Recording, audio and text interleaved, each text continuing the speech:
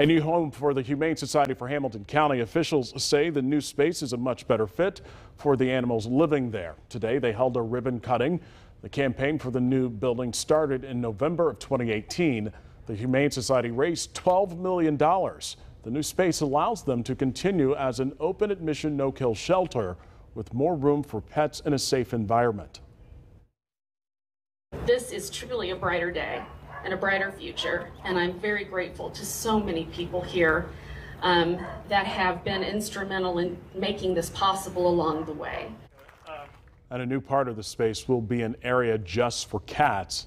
It's dedicated to 13-year-old Izzy Maddox. Izzy loved cats. She passed away last week after a battle with neuroblastoma. $12,000 was raised in her honor to support the new facility. A public grand opening is planned for May.